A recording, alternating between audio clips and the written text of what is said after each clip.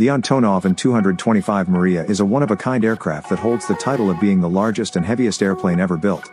Was originally designed to be able to transport the Soviet Union's space shuttles, but with the end of the Soviet space program, the An-225 was repurposed for civilian use. With a wingspan of 88.4 meters and a length of 84 meters, can carry a maximum payload of 640 tons, which is equivalent to the weight of over 100 elephants.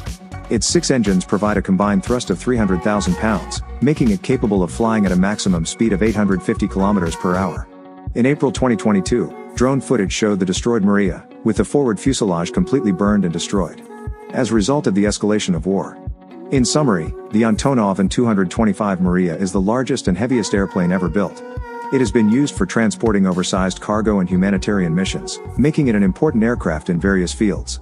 Its impressive engineering makes it a masterpiece that will continue to captivate aviation enthusiasts. Subscribe, and thanks.